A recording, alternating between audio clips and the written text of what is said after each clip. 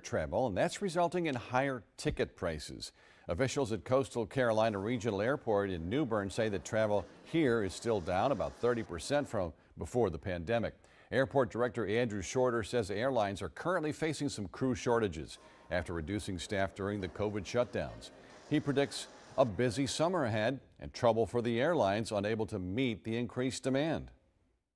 And right now it's probably a little asymmetric of how things are recovering, whether or not they have the crew, the planes, the other support crews to be able to meet a schedule similar to what they had maybe in 2019. Shorter recommends passengers booking their flights early, at least 4 weeks in advance, to get the best pricing. He says booking early will also help the airlines prepare the necessary staff.